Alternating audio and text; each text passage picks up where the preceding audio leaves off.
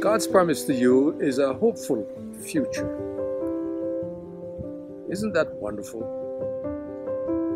The great preacher C.H. Spurgeon said, "All our infirmities, whatever they are just opportunities for God to display His gracious work in us.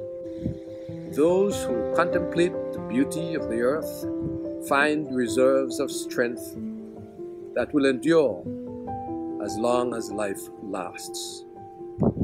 There is something infinitely healing in the repeated refrains of nature.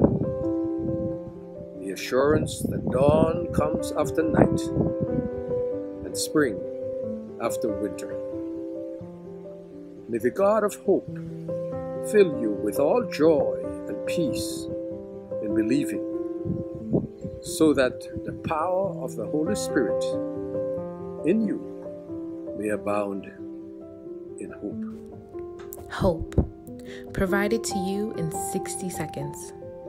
For additional devotional content just like this, text Linden to 31996. If we cannot say it in 60 seconds, then we are not ready to share.